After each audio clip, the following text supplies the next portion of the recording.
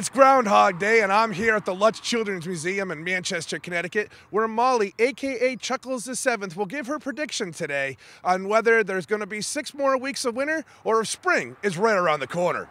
The official Groundhog's Day ceremony in the state of Connecticut was held at the Lutz Children's Museum.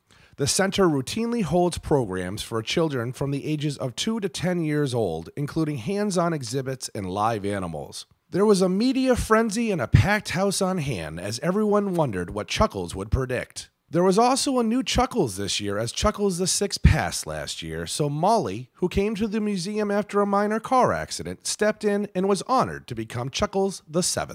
Bob Eckert, the executive director at the Children's Museum, organized this year's event. He then explained only one person has the ability to understand Chuckles. When elected mayor of Manchester, you're suddenly endowed with the ability to translate groundhog. It was a beautiful winter sunrise, and at 7:03 a.m. exactly, Chuckles arrived to make her prediction. Sarah Wilby, the animal curator at the Lutz Museum, helped Chuckles out of her hole to see what she had to say. Then Manchester's mayor, Louis Spadaccini, leaned in to listen to Chuckles' meteorology report. What's your prediction, Chuckles? What did you see today? The whisper says, Are you Chuckles, sure? otherwise known as Molly, Are you absolutely says certain now, of that? we're waiting on favorite word.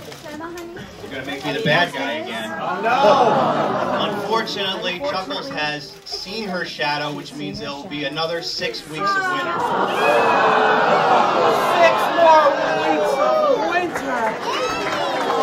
The crowd was disappointed to hear we will be seeing a lot more snow this winter. Molly was not the only youngster spending her first Groundhog's Day at the museum, though. We were hoping that spring was just around the corner. It's his first Groundhog Day. He's 7 months.